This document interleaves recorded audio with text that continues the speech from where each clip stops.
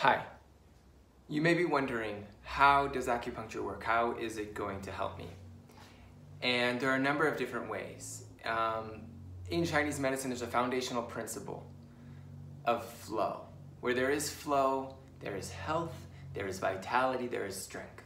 We have a saying that where there is no flow, there is pain, and where there's pain, there's no flow. And that can be physical pain, that can be emotional pain, and that can even be just that discomfort or dis-ease or disease that we sometimes face in our lives. There are a number of different ways where that acupuncture promotes flow. Number one is through the nervous system. The nervous system, our brains, all of the nerves running down our arms and our bodies and our legs, our spine, really, really potent and powerful in controlling everything.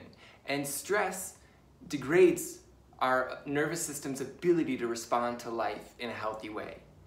And acupuncture helps the nervous system regulate and self-regulate.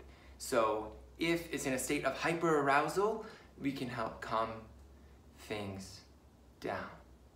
People can feel a sense of peace and ease.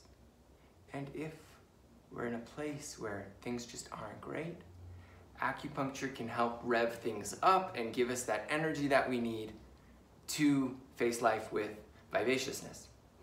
And we also work with the hormonal system. So you're looking at endocrine issues, you're looking at metabolic issues, and one of those key things now, adrenal fatigue. Those things, the endocrine system, which is our hormonal system, has a lot to do with how we respond to stress and how strong our bodies are able to be as we navigate life. Acupuncture is shown to work as a vasodilator. That's a fancy way of saying it helps blood vessels expand, which means it increases the flow of blood to tissues, to organs, and allows for healing to happen more efficiently and effectively and faster. So if it's an old muscle injury, tendon that you've got going, you're working with, that can heal faster. The pain can get released more quickly. If it's something that just happened the other day, you hurt yourself, and again, more blood flow means faster healing. And the last piece that is probably the most powerful is inflammation. Acupuncture is inherently anti-inflammatory. So studies have shown that it reduces inflammatory markers in the blood, and that allows us to heal faster. We all know that inflammation is indicated in so many acute and chronic issues, and even in mental health issues, digestive things that are going on, whether it's irritable bowel syndrome,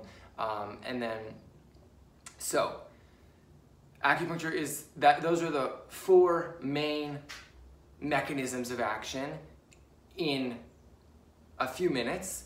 I'm happy to dive deeper if you have any more specific questions about specific issues that you might be dealing with. And it's a beautiful medicine, and I love supporting people with it, and I'd be happy to support you. So if you have any other questions, please let me know, reach out, and have a great day.